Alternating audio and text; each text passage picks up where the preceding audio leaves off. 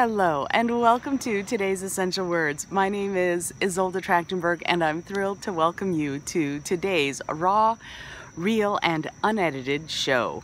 And the reason I'm letting you know right away that it's raw, real, and unedited is because I do this show every day and today is garbage day. So here I am doing this show while the folks are picking up the garbage, so you're going to hear beep, beep, beep, and all sorts of other things.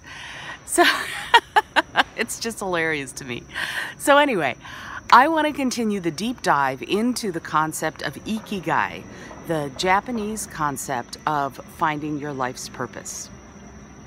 Yesterday, in yesterday's episode, we covered what you love, and I asked you to make a list and also do some affirmations about the things you love to do, the things that make you happy, and feeling deserving of doing that. Today I want to talk about the next quadrant of Ikigai, and that is what you're good at. And this is also, I mean, the whole thing is making a list and checking it twice, if you will. But this one is a little bit complicated because you can kind of tell what you love, but it can be really in my eye. Okay. I had a bug fly right in my eye. Anyway, you can tell what you love, but deciding what you're good at can be a challenge. There are a couple of different things that we need to address. First, you need to decide between a talent and a skill. Basic definition and the difference is talent is what you're born with. You might be born with an amazing ear for music, right? You might be able to hear music really well and distinguish different kinds of tones and all of that. That's a talent.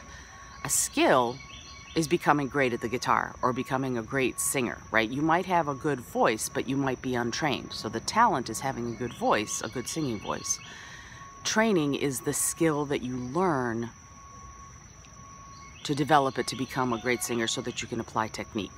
So when you're making your list of what you're good at, you need to make sure that you make that part of it. What is your talent and what is your skill?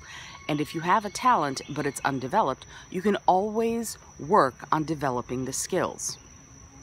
One of the best ways to do this is to start thinking about the things you were good at when you were a child. If you were good at something, if you were good at organizing, if you put all of your stuffed animals in a row and, you know, biggest to smallest or something like that, you might be a really good organizer. Now, you may not have the skills that are sitting in books like Getting Things Done, but you have the natural innate ability to organize, to categorize, to characterize things. Or you might have a natural innate ability to sing, but you're untrained.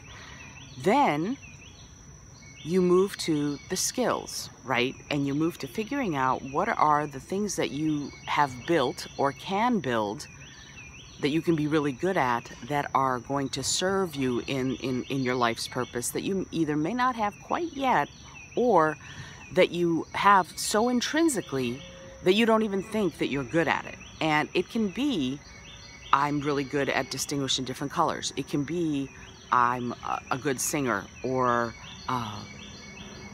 I'm great at Excel. I don't know. It depends on what your skill sets are. You could be a great swimmer. You could be any number of things that can be skills that can allow you to further your life's purpose. Now remember, being good at it and loving it might be two different things. We haven't gotten to the point yet where you're going to start putting things together.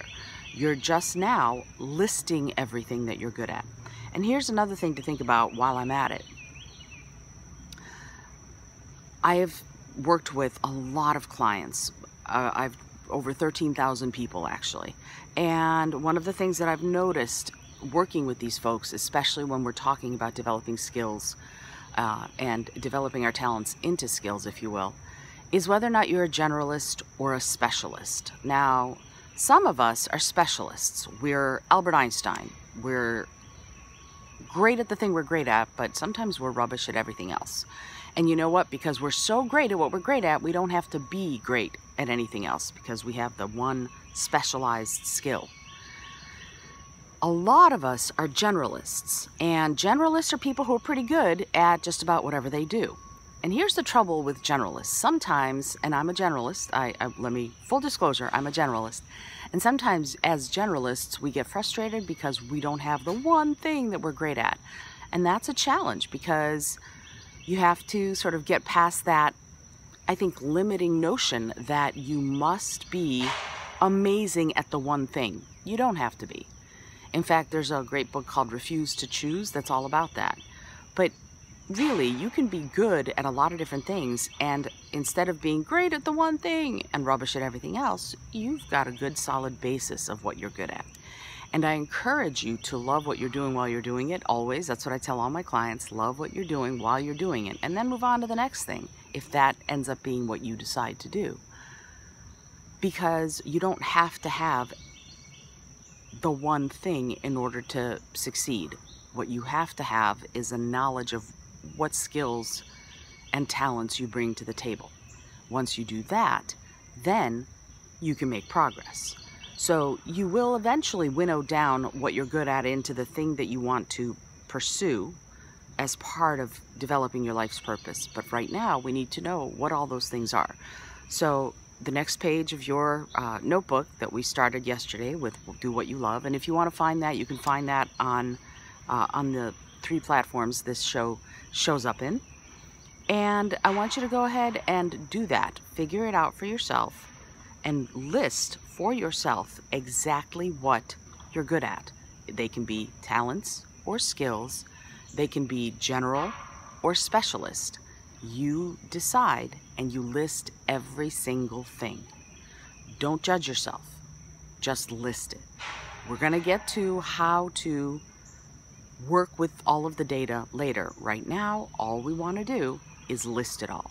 So page 1 from yesterday, what you love. Page 2 from today. And if it takes multiple pages, yay, that's great. You might have lots of things you love or lots of things you're good at.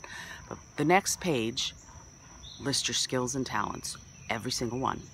Tomorrow, we move on to the next part, what you can get paid for. All right. I hope you've enjoyed today's episode. If you have questions about Ikigai, or if you have questions about developing your life's purpose, figuring it out, or communicating about it so that you can then go work your life's purpose, drop me a DM and let me know. And I'd love to hear from you. If you find that this is super fun, let me know. If you find that you're having some challenges with it, let me know that too, because I think it's important for all of us to have an understanding of what we bring to the table, of what we can do, skills, talents, everything. The more we understand, the more we're going to be able to use them to thrive. So drop me a DM. You can find me at Isolde T just about anywhere except Facebook, where I am Isolde T Speaker. But everywhere else, Twitter, Instagram, YouTube, it's Isolde T.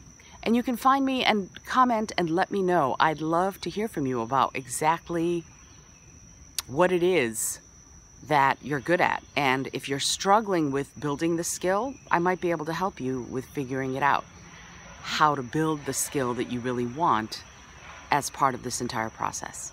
Until tomorrow, I send you my love.